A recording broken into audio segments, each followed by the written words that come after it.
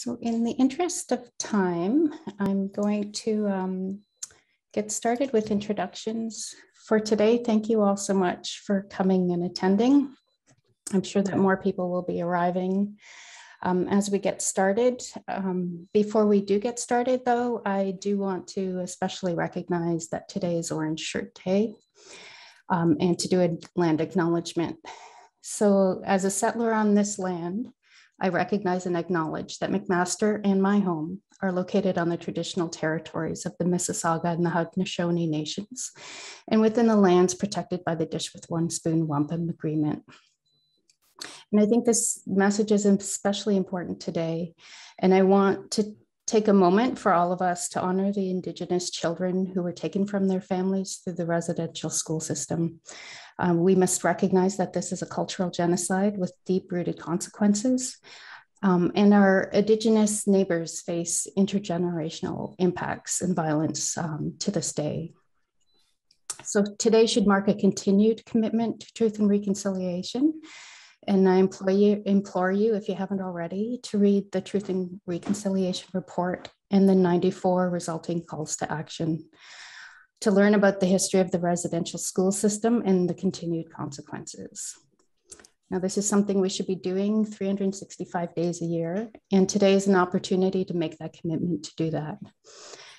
To advance your learning, McMaster and other organizations have created resources to help, and the University of Alberta has an excellent online course on Indigenous Canada, which is a good place to start.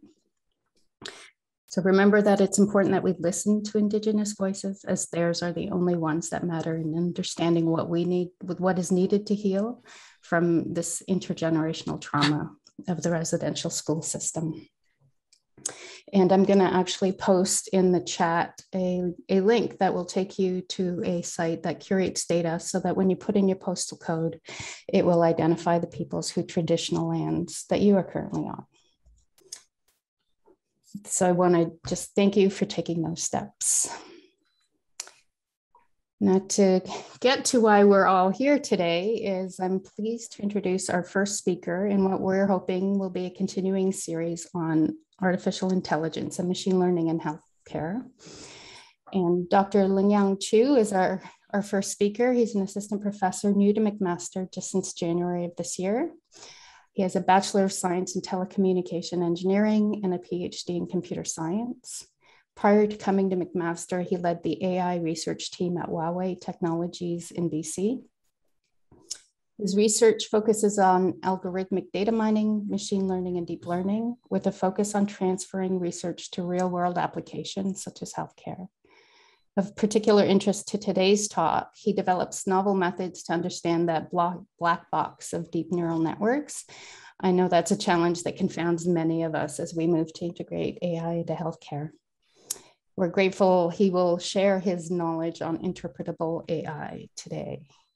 So for logistics, feel free to use the chat function if you have any questions as we go along. And then there will also be an opportunity for us to have questions at the end. So I'm going to send it over to you, Lingyang.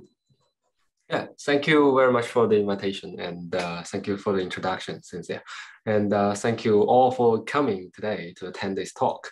So today I will talk about some basic and advanced topics involving interpreting deep neural networks, and with a special emphasis on the potentials in medical health. Right? So let's get started. So today we'll cover like three major parts. The first part is that why do we need to interpret deep neural networks? And the second is what have been done. And I will also introduce several of my works that has been done recently. And then we will talk about open problems and talk about the takeaways of this talk. All right, let's get started. So firstly, I would like to briefly introduce what is the general idea of machine learning. So machine learning is in general considered to be a set of methods or algorithms that allows computer to learn from data and make and also improve predictions. So the predictions can be anything, can be like predicting the risk of future accidents, predicting the risk of future disease, or diagnose the probability of getting some kind of disease, such things. And previously, I mean, several decades ago, when we don't have anything like a machine learning, we do, knowledge expert system. Something like, okay, so we ask experts to read out rules, to program those rules into computer programs, and to verify each instruction to make predictions. But later we have statistical learning and machine learning, and then people say that, okay, the power of data-driven algorithms. That is, you don't really try to code the instructions and policies into computer program. What we do is that we let the computer algorithm and program to compile and learn the policies and patterns from data, right? So in this way, we have more or less the modern machine learning framework that allows us to do this, right? And it is powerful. And that is where deep learning comes out. Yes, yeah. And then soon after we, enter the era of deep learning, the powerful deep learning, we encounter one thing, especially in those highly risky applications of deep learning. That is, whenever a computer makes a prediction, many users would like to ask, so why and how did you arrive at that conclusion or that prediction? Then the computer would be awkwardly very silent, because the computer will have no ability to explain and interpret and also reason about the predictions that is automatically made by its algorithm, right? That is one bottleneck that limits the massive applications of deep learning algorithms in those risk-sensitive, high-stake applications, such as medical health, right? So yeah, so before we actually talk about interpreting deep neural networks, the first thing we need to figure out is, what is interpretability, right? So up until now, unfortunately, there is no mathematical definition of interpretability. But fortunately, we do have several qualitative definitions, right? So here are two typical qualitative definitions from two of these papers. First one is saying, okay, so interpretability is the degree to which a human can understand the cause of a decision. That is, okay, so you need to, if you want to do a interpretation algorithm, then the output of this interpretation algorithm, which is called an interpretability or explanation, will be able to help people understand what causes the computer algorithm to arrive at this decision, okay? And according to Kim, that paper published in 2016, interpretability is the degree to which a human can consistently predict the model's results. So this is like a better or like even more advanced requirement on the interpretability. That is, okay, so whenever you produce some kind of interpretation or explanation, then a human can follow that interpretation, follow the policy concluded from that interpretation, and make similar or consistent predictions as that is made by the model, right? So that is something that is applicable by a human instead of executed by a computer. That is what we mean by interpretability. And if you conclude from these two qualitative definitions, you will reach a very interesting key idea. That is, the higher the interpretability of a machine learning model is, the easier it will be for someone to comprehend why certain decisions or predictions have been made by a machine, right? So that is what we mean by, okay, what is interpretability? And here are some examples, very cool examples of interpretations that have already been done by previously published papers. So one thing here is what we see as like the saliency map. So that is one format of interpretation. So that is when, say, for example, some people tries to build a deep learning model that will help us to predict whether there are some disease with the eyeballs of a human, right? And here could be some medical images that are captured by some kind of equipment from the eyes of a human. And by applying the machine learning algorithm, deep learning algorithm on this image, the predicted output would be some kind of risky score. Say, okay, there's like a 99% of chance that this human have some kind of disease. But then one question raised. So we only have a score, right? So no one tells us, so why is this eyeball image has such a kind of a disease? Why is that? I mean, if it's a doctor, then people, the doctor would like analyze the image and tell people, okay, so it's due to this area, and this area is the part that has this disease or that's causing this disease, and that is why the doctor arrived at his conclusion. But for computer, before interpretation algorithms come to existence, a computer only gives you a number, which is far from convincing, right? But nowadays, by using this type of interpretation algorithm, we could produce saliency maps that are highlighted areas in these medical images, which helps you to understand which part of this eyeball is going wrong, which part is potentially having that disease, and which part is focused by the neural network to arrive at its own decision about 99% of probability of getting that disease. So this is one example. Another one is that we could actually derive some kind of policy or rules from a deep neural network and compile that into a decision tree. For example, I mean, there are a lot of self-check policies to do the self-check at home in the morning just to verify whether I am infected by COVID-19 or not, right? So say if I have a fever or I have a cough or something. So we have to answer a lot of yes or no questions. So that is exactly what this paper did. I mean, it's a very long time ago, but the same key idea is that whenever you have a machine learning model that is making automatic predictions, you can always try to design an algorithm to extract some kind of decision tree out of that model. And in this decision tree, you will see something like this. So after answering several, like a sequence of yes or no answers, you will reach some kind of decision, right? So this is pretty much following the second definition of interpretability. That is, if a human can consistently use the interpretation to predict the model's results, then that is some level of interpretability, right? So that is another way to do interpretation. And there are also other ways.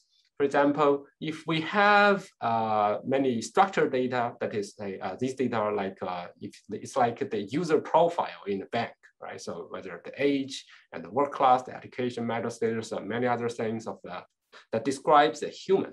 So a bank would say possibly use a deep learning algorithm to try to predict whether, okay, this person has an annual income that's less than 50K or more than 50K, right? But the outcome of that neural network will only be a number, a probability of less than 50K or more than 50K. But then people will say, okay, so how does this computer arrive at such probability? Then what we can do is that we could highlight the attributes such that we tell people, okay, the marriage status and is having a very positive influence on the probability. And also the capital gain, hours per week, and occupation and education will have another influence on predicting these people as having less than 50K. So that is another way that we could do to produce interpretations. That is by highlighting the important and the most influencing attributes of your input data. And also nowadays, another very hot area is to build a neural network that is called a graph neural network that can take a graph as input and produce some kind of information related to the graph. For example, we can predict whether that graph is a good molecular or a bad molecular. I mean, a good molecular could be something that is good for health. A bad thing that could be something that may cause cancer, right? And then the output of the deep neural network will just be a risky score saying, okay, this molecular has a very high probability to cause cancer. But then you want to ask why. So why does this molecular have this kind of effect? Then by doing a proper interpretation, you will be able to highlight the counterparts of this molecular. That is, I mean, some parts of this molecular, for example, this carbon atom and this N atom and some oxygen atom together. That is some particular structure of this graph structure of the molecular. that is actually deciding this medicator have this effect of causing cancer. This graph could be a protein, could be a chemical compound, could be anything that could be represented by a graph, right? So this kind of technology is also very useful in medical health, I believe. And then, so much for the examples of interpretation. So why do we need those interpretations? Let's revisit this question. We need these interpretations is because in many risk-sensitive tasks, for example, healthcare, medicine design, bioscience, I mean, if you are doing with genes, and also chemical compounds, if you are trying to synthesize different chemical compounds, I mean, in computer before you actually, do the experiments or actually take the action to actually synthesize that compound. People usually simulate it in the computer first, right? So then in these high sensitive tasks, if something may wrong, then that could, cost someone's life or cost a lot of money. So that is why people desperately need interpretations. For example, this is a very simple example. Say, if some people go to the hospital, but there's no doctors there, just a machine telling people, okay, so you're sick with probability of 0.7, you need to take some procedures. For example, cut your arm or cut some part of your body to cure you, right? But the cost is very high stake. I mean, no one would want to cut one part of my body just to cure something that may seem to be so abstract. That is why we need to ask why. Why do I need to cut that part? Why do I need this, this procedure to cure myself, right? So that is why we need interpretation. So the interpretation, in conclusion, is very important from many perspectives. First of all, it helps to reduce potential risks, right? It convinces people, say, okay, you're sick. Why is that? Because we found some problematic area in your body, and that is causing the disease, right? So it reduces potential risks and also improves fairness. So to improve fairness, because we encounter a lot of problems when building machine learning models in on large data set. So for example, if you want to build a model to predict whether someone is catching a cold and someone is not, then depending on the population of your data, there might be some minority group in your data that might not receive a very good prediction accuracy. So that is what we call by machine learning is unfair with respect to those minority group. So if you want to be fair to those minority group, the first thing you need to do is to identify which group is that group. And secondly, you want to know why is that group being treated so unfairly by the machine learning model. And this requires interpretation as well. And also, a good interpretation will help a lot in building trust with users, with patients, also with doctors. I mean, it's the trust between a machine and a doctor. It's also a trust between a machine and the user. So by building this trust, will massively improve the application scenario and depth of machine learning algorithms in the area of medical health. And sometimes it also helps to discover new knowledge. I will talk about this later, right? Okay, so now let's talk about what have been done. I mean, there are a lot of works that have been done in this area because it's a very hot area in my area, in machine learning area, right? So let's talk about what has been done. How do we interpret a neural network? I'm categorizing existing works into like 4 categories, and I'm summarizing the key ideas such that we could, skip a lot of irrelevant details. The first one is people try to analyze the hidden neurons of a neural network. So if you recognize this neural network, we have an input layer, we have an output layer, and we have hidden layers. So in these hidden layers, we have hidden neurons, which are like basic computational units that helps to make decisions using this neural network, right? So each internal hidden neuron is one part of the neural network, one part of the decision process of the neural network. So then people will say, okay, since we are going to interpret this neural network, why don't we just focus on the basic unit, right? So there are many methods that focus on interpreting, okay, so instead of interpreting what does the entire neural network do, we focus on interpreting what does this neuron do, right? And if we can interpret every neuron, then possibly we could interpret the neural network, right? But the problem is that analyzing a hidden neuron cannot always provide deep insight into the overall behavior of the entire neural network. That is quite normal because you're focusing on some very local unit, right? I mean, understanding how a screw works will never let you fully understand how a big machine works, right? So that is the problem with this type of work. And another type of work is trying to mimic the model, okay? So for example, we have a deep neural network, okay?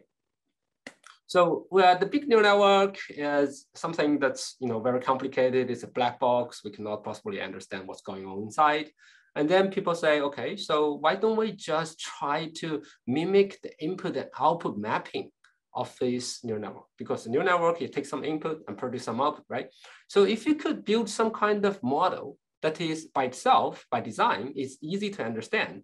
And at the same time, that model can produce the same output based on the same input, or very similar output based on the same input, comparing to the neural network. That means the behavior of your smaller, easy to understand model is somehow comparable to the behavior of the original neural network that we tried to interpret. And in this way, you don't really need to go and interpret the deep neural network anymore, because you have this transparent model which you could easily understand. And then you could just interpret that transparent model you have. So for example, people could build a decision tree that mimics the behavior of a neural network. And once you successfully build this decision tree, then you don't really need that neural network anymore. You just use this decision tree. And you can understand every decision made by this decision tree by traversing the path from the root node to a branch node, right? So that is how people do this. That's the key idea. We build something that is easy to understand to mimic the behavior of something that is hard to understand. Okay, so that's the key idea. But this type of method, we still have a problem.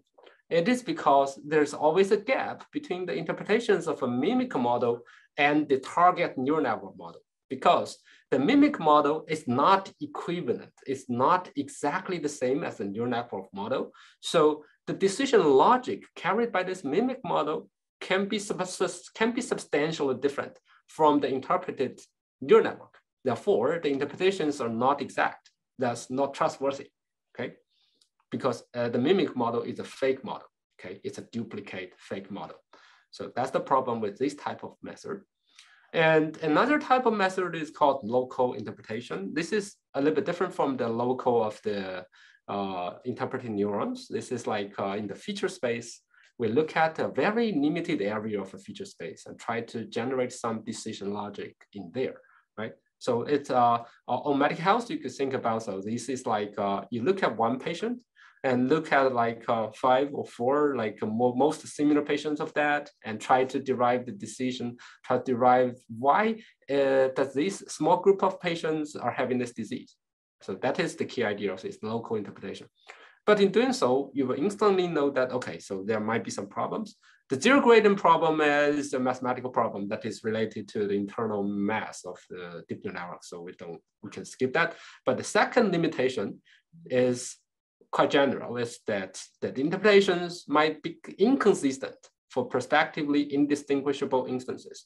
It is because it is quite common for you to say, okay, if you have 2 patients that look similar, have similar symptoms, but when you apply your interpreting algorithm on each of these 2 patients, the interpretation can be substantially different. Okay, this is because they're doing local interpretations. So they are quite, they're not quite robust to the influence of noise. Okay, so this is another problem with this type of method. And we also have some other methods that's called the transparent method. The key idea is to build a transparent model directly, such that the model itself is interpretable. For example, you could directly train a decision tree, right? Or you can directly train a logistic regression, or use statistical learning methods, classical ones. For example, use Bayesian classifiers to train a model to make predictions. But in that way, as we all know, the deep learning is dominating the prediction performance, right? So if you try to make a model transparent, there's always a trade-off. That means you have to sacrifice the final prediction accuracy or specificity or like sensitivity. So that is something people don't want to lose. And that is the problem with transparent model, right? So if you want to have natural transparency, natural interpretations directly from the model, unfortunately, you will always have to sacrifice some of your prediction performance.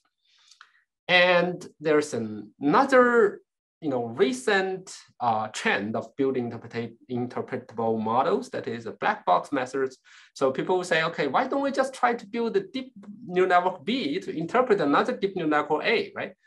Well, so this type of work, the deep neural network B usually can generate fascinating interpretations for deep neural network A, but one problem arises very soon is who is going to interpret deep neural network B? Right? So you're using a black box to generate the interpretations for another black box, then who is going to look over the second black box? That's a problem, okay? So in conclusion, we need reliable interpretations. And you may wonder, so what is a reliable interpretation? A reliable interpretation have several properties, right? So the properties are listed in here. Firstly, we need the interpretation to be exact. That is, we need our interpretation to be truthful to the interpreted deep neural network. If it is not truthful, it is not not worthy to believe in it, right? And consistency is that we need less confusion and less contradiction between different interpretations that applies to similar but different instances, right? And the third one is robustness. That means, okay, an interpretation should not be affected significantly by noise. For example, if you want to highlight the problematic area of an eyeball image, then if you say rotate the image a little bit, slightly rotate the image a little bit, or slightly blur the image a little bit, you do not want your interpretation to be significantly changed. So that is what we mean by robust. And we also need to be representative. So representative means that we need to identify the real and the general cause of a prediction. That is, okay, so maybe for 1,000 patients having the same disease, the interpretation are always consistently the same. That means you find the real reason for that cause of that certain type of disease, right? But the opposite is that, okay, so if you have 1,000 patients, but for each patient you have a different interpretation, although those patients are all having the same disease, then people will say, okay, so your interpretation is not quite trustworthy because you're trying to explaining one typical case by one unique interpretation, right? So that's not general enough to cover the common cause of a lot of patients with the same disease.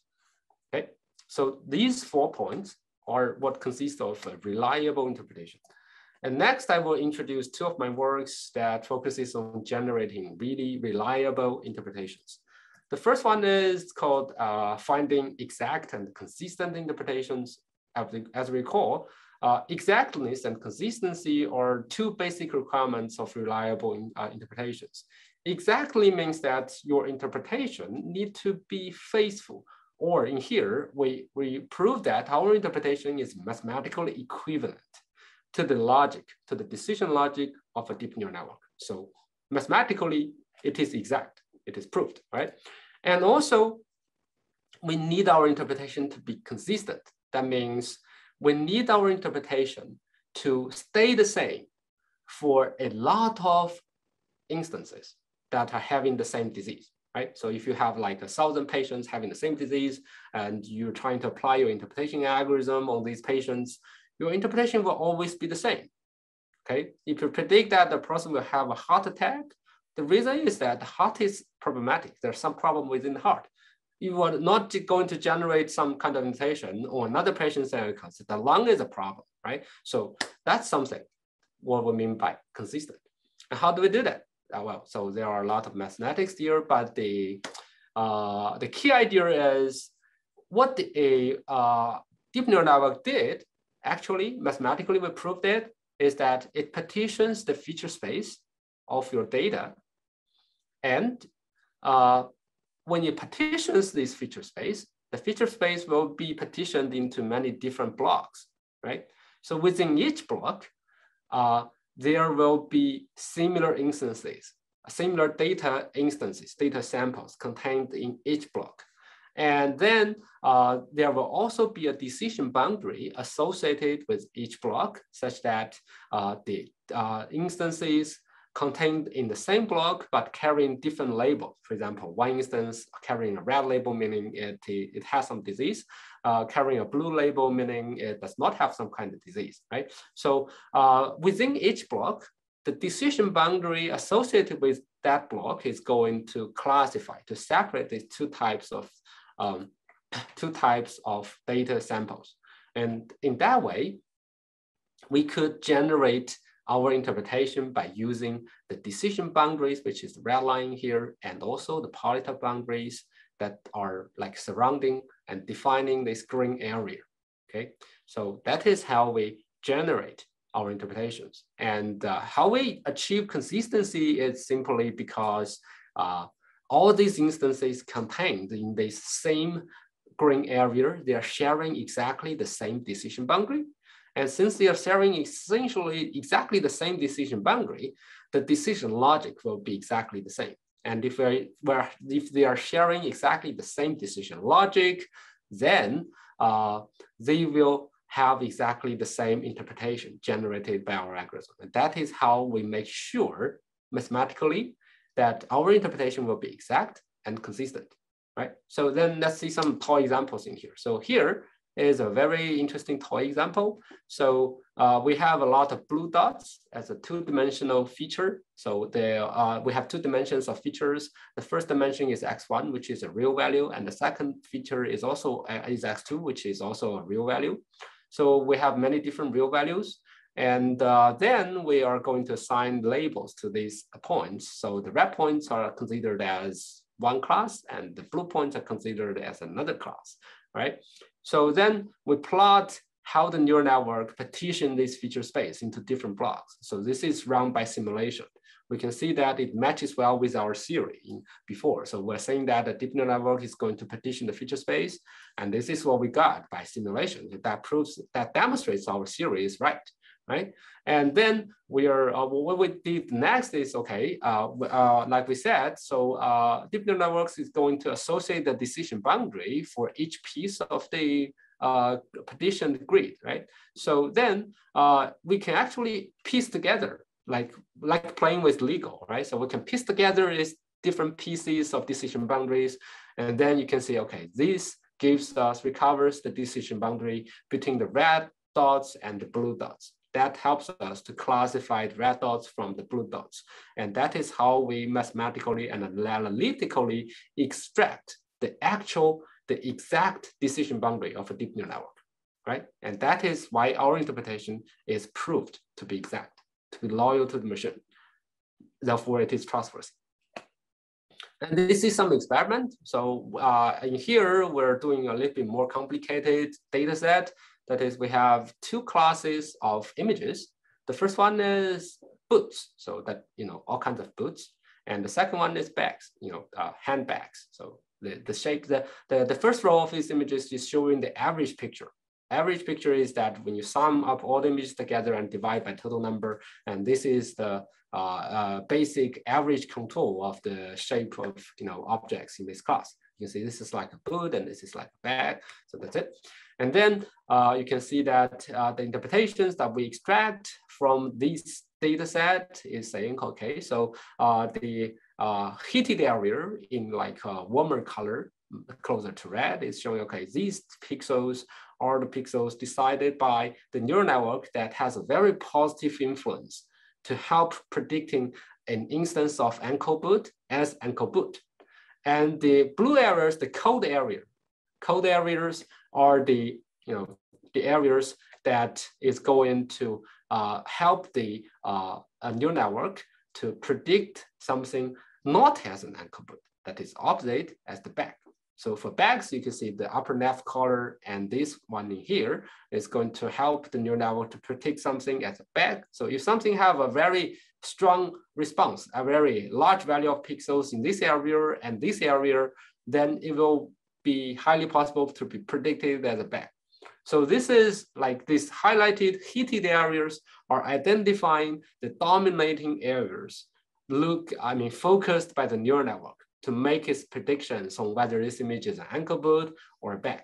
So in analogy, consider whether, okay, so this is an eyeball image, right? So then you could identify the important areas of this eyeball image that determines the prediction of the neural network to predicting whether this eyeball has some kind of disease or not, right? So that's, I mean, pretty much the same problem. And then later we derive another work that was published in ICCV 2021. That's a principal conference in computer vision. And so for this work, what we did is we find representative interpretations. So I'm going to skip the details of his algorithm. I'm going to show you some results. Okay, so what is a representative interpretation? A representative interpretation is that we do not only highlight the area that supports the decision of a neural network. What we did is that we're going to go back and look at the training data of the neural network. And also we're going to find a lot of supporting evidences such that these images that we found, the top 1, top 2, top 3, top 4, we can do top 20, but we are due to limited of space, we only show top 4. So these images are from the training data. And why do we pick these images by our algorithm? Is that these images are sharing the common feature as the input image. They're both cats, and they are having the same posture, and they are having the same, pretty much very similar features. And these cats will be used as evidence to support why this image is classified as a cat.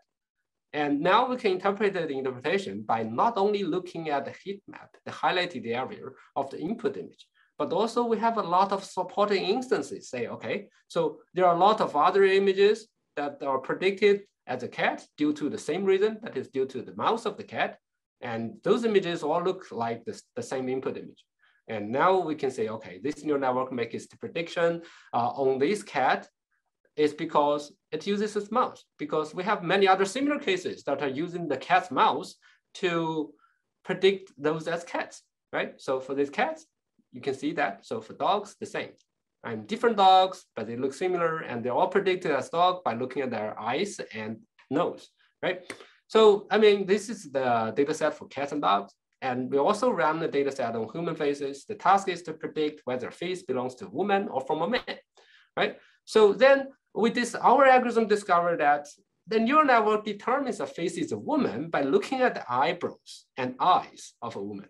And we found a lot of evidences. So there are a lot of women that look like the input image, the input face of these women, and they're having similar eyebrows and, you know, some parts of the eyes that, I mean, women, maybe sometimes they do mock-ups on the eyebrows and this area. I don't know what's the English word for that, but you know, that way, right? So those are similar parts.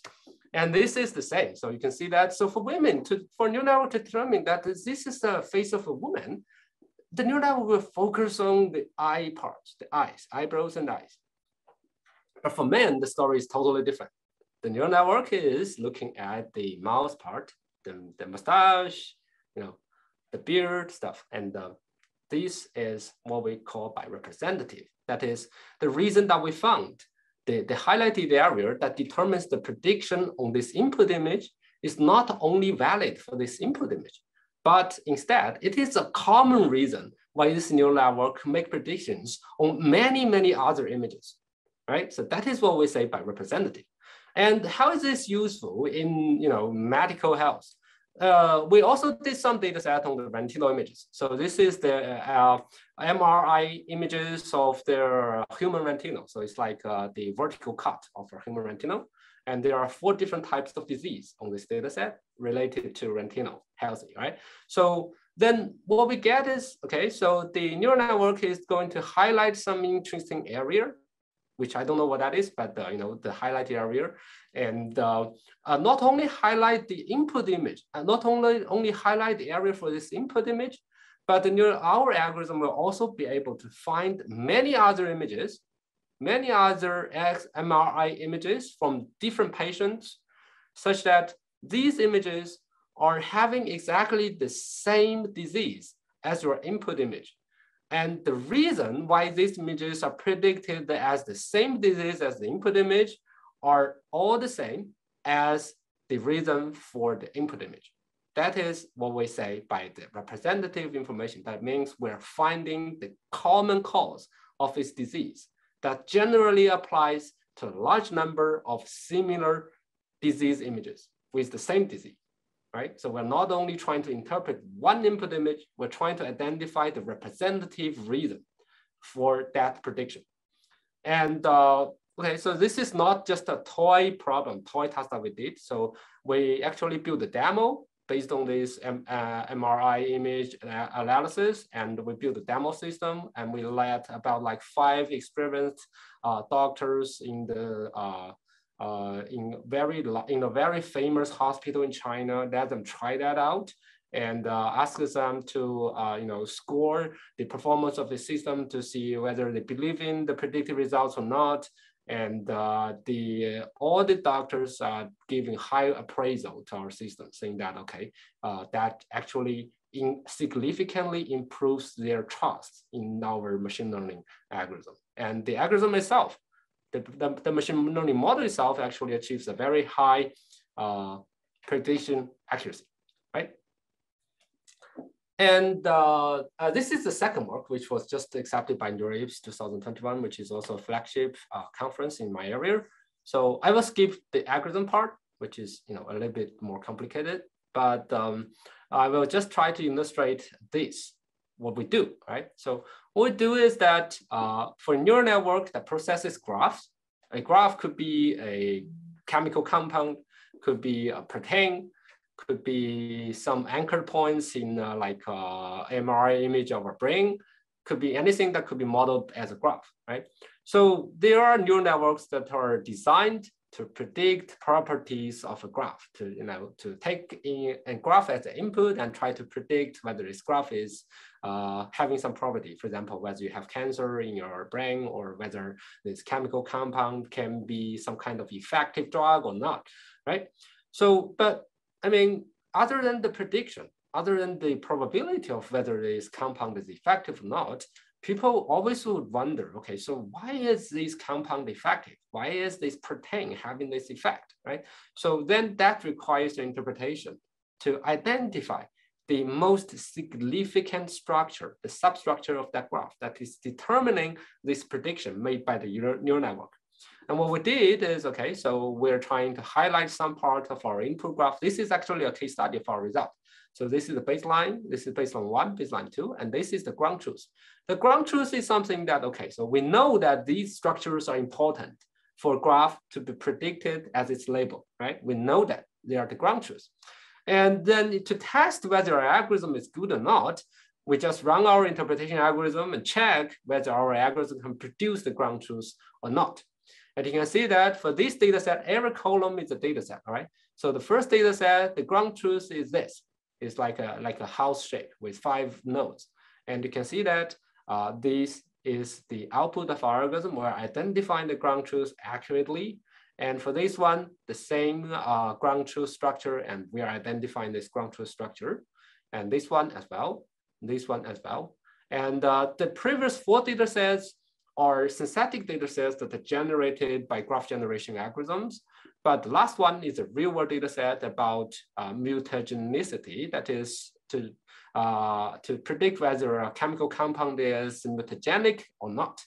And our algorithm correctly identifies this part of the chemical compound that determines that, okay, this compound is mutagenic, right? Which aligns well with human knowledge, but this is totally unsupervised.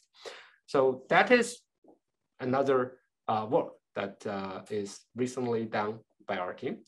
And here are some open problems that I would really like to investigate in the near future. The first one is assisting interpretations by existing knowledge. So what do I mean by that? That is, we have a lot of rich human knowledge in the area of medical health. And such as, I mean, Cynthia showed me a lot in her system some time ago. Yeah, so we have standards, we have rules, we have strategies, we have policies in clinics and hospitals. We have a lot of things like that. And we also have a lot of known and confirmed, experimentally confirmed factors that with high probability will cause a certain type of disease, right?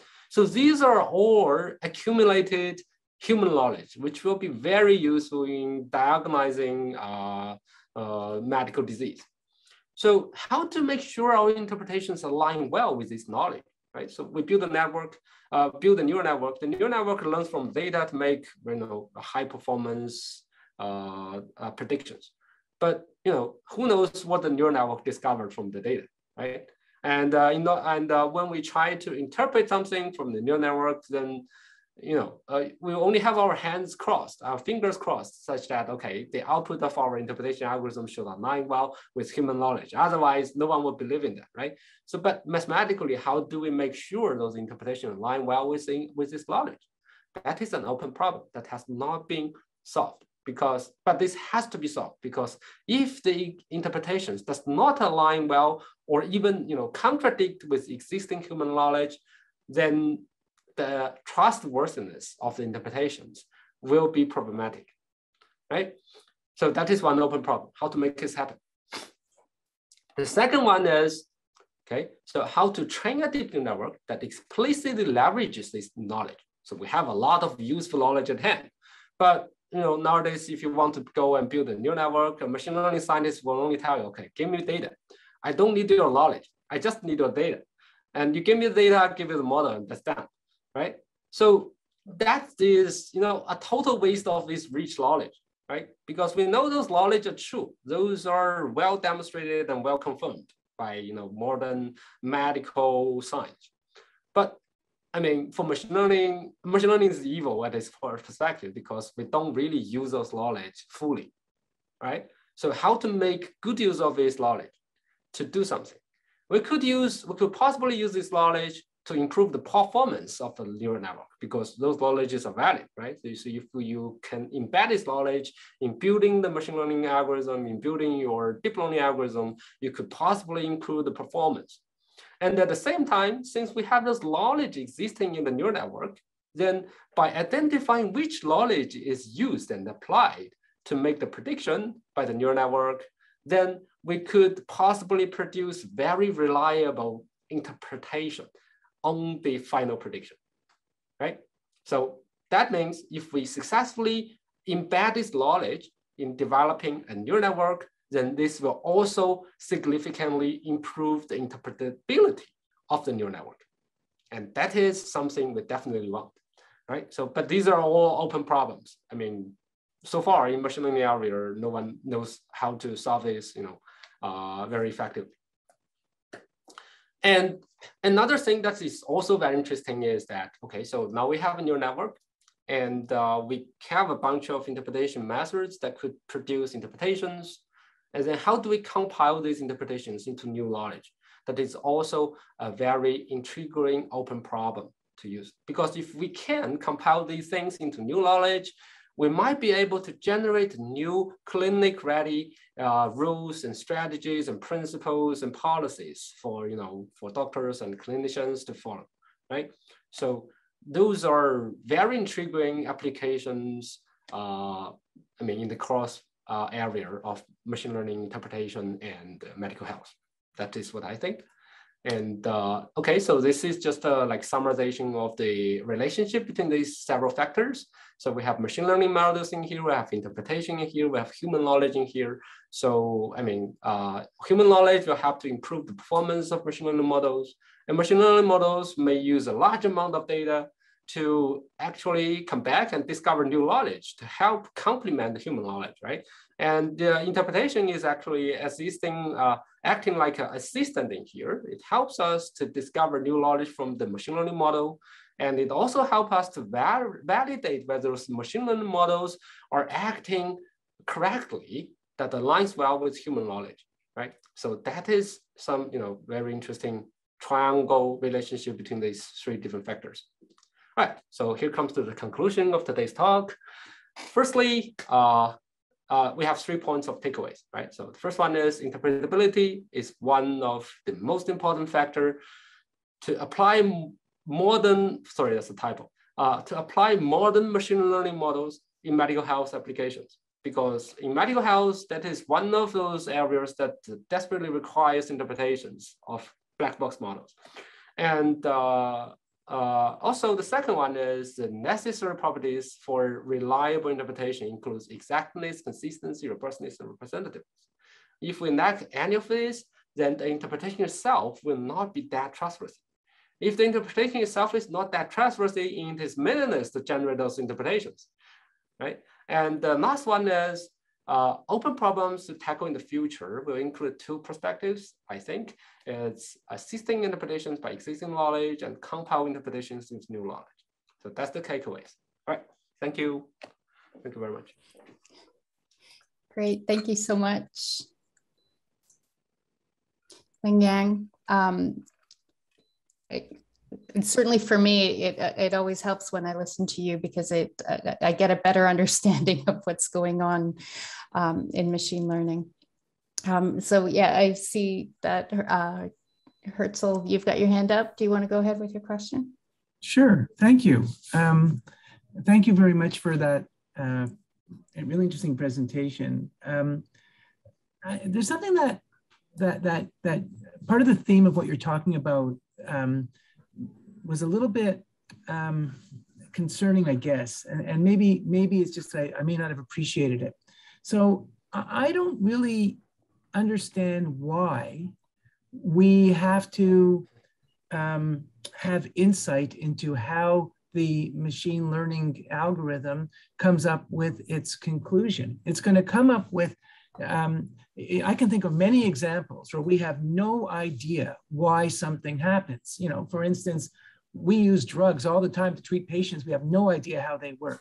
We have stories, we make up stories. The stories are usually wrong. And the drugs still work because we do empirical studies to show that in the end, the drug works. You know, you can train dogs to identify people holding guns. And I have no idea, nobody has any idea what the dog is doing to figure out who's got a gun in their back pocket and who doesn't have a gun. It's a black box, but we have empirical evidence that it works. And so we trust it. So why do we have to really understand it? If we have a machine learning algorithm and then we test it in an empirical way and it causes, and it gives us results, which are, it makes predictions which come true, then do we really have to understand it? Because I don't, know that we will ever be able to understand it. We don't know why we look at a dog and recognize it immediately as not being a cat, and why should we think that that we'll be able to figure out why a computer does that? So, anyways, maybe it's too esoteric, but that's I was just wondering about that.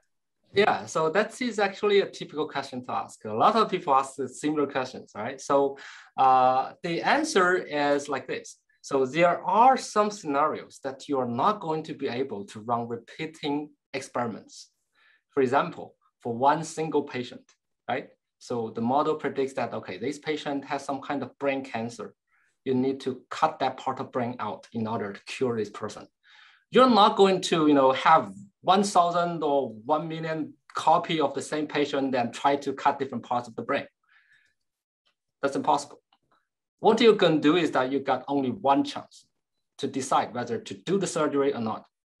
And the patient would, only allow you to do the surgery if you could convince him that, okay, so actually I do get the disease. If I don't do the surgery, I may have only like 100 days to live, right? So this is a very typical scenario where you definitely need an interpretation, even from doctors, not necessarily from a machine learning algorithm. But this is the case is that, okay, most of the time machine learning algorithm maybe, is tiredness, right? So it can, can help doctors to make more precise decisions when processing a larger amount of patients. Doctors get tired, but machines don't, right? So they could be a very effective assistant to doctors. So in this way, it is very necessary to interpret the automatic decisions made by machines just to convince your patients that, okay, they have to take this medicine, they have to take this surgery, otherwise there will be like serious consequences. That is one case where we need interpretation. And another case related to the drug design. So also with chemical compound synthesis, right? So I'm not an expert in chemical or drug design. I'm not an expert in that. But as far as I know, as what I've heard from my friends and collaborators, especially for chemical compounds. What they are doing now is, okay, so they're running computer simulations to try to use the computer algorithm to test and to predict what possible structures of a compound could have some kind of possible properties. Say if you want to synthesize a new material, new compound, and you expect to have some properties, then the computer will have to, to generate 1 million tests on different structures of the compound and also tell you, okay, according to our deep learning algorithm, which compound have a higher probability to achieve your desired property, target property, right? So in this way, if there's no interpretation, say if the computer comes up with 1,000 candidates, all very promising, it will cost a lot of money to test each of them, to try those out, right? But if this algorithm can interpret, okay, so for this compound, the algorithm tells that, okay, it has a 99% to achieve your desired property because of this certain structure that exists in that compound. Then you could easily verify whether this is true or not using, existing human knowledge, right? We know that so for some compounds, they are easy to cause cancer because they have some kind of special, structure in the compound. And even for COVID-19, we know that it is very infectious because there is some kind of, protein structure on the outside of the virus, right? So if we have such an interpretation, this will not only save money, but also speed up the entire process of designing new compounds. I mean, I believe that drugs are compounds as well, right? So that could be helpful in that way. Okay, thank you. See that we've got a question in the chat from Weil, and it's, if we know model's function formula, the features used and the weights applied by the model, why is it so challenging to interpret a model's decision? Well, so the thing is that for deep learning algorithms, we do not know the function formula, right? So that is actually the evil part of deep learning. Yeah, deep learning models don't have an explicitly written function formula. Classical machine learning algorithms have a function formula, but deep learning, the formula is deeply embedded in this complicated structure.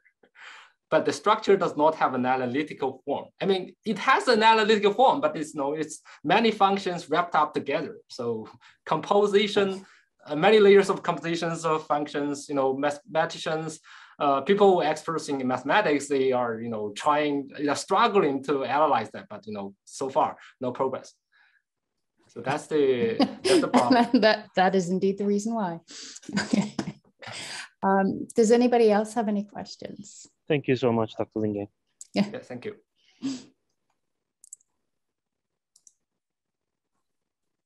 Okay, in the absence of seeing any hands or hearing anybody speak up, I guess, oh, no. Okay, thanks, Alfonso, for your comment. I guess one question that I have is, because to me, these open questions that you proposed are quite interesting. What would be the duration that you would need to spend, say, if you were trying to apply our knowledge into developing a model? Like how much work is that? Like do you think these open problems are going to take years, or are we on a more expedited path?